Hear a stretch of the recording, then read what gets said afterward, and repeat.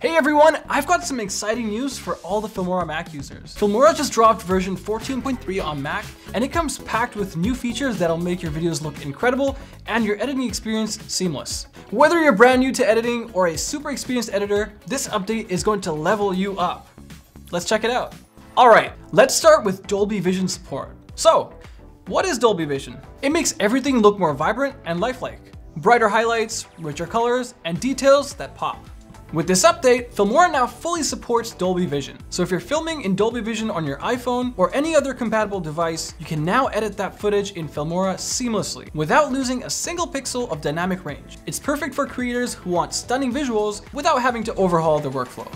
Next up, we've got P3 color gamut support. P3 offers 25% more color range compared to traditional sRGB color gamut, which means from sunsets to skin tones, you're getting more vibrant and natural looking colors. And with Filmora 14.1 on Mac, your edits will match those colors perfectly. What you see while editing is exactly how it'll be on your devices. If you're working on projects where color accuracy is a non-negotiable, this update is going to make your life so much easier. All right, let's get into the nitty-gritty. Metal rendering. Now, this might sound a little technical, but trust me, this is a big deal. Metal is Apple's low-level rendering API designed to boost performance and graphics quality.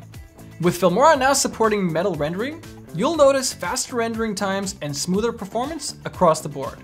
Whether you're scrubbing through 4K footage or applying effects, Metal ensures your editing process is buttery smooth. Less waiting, more creating.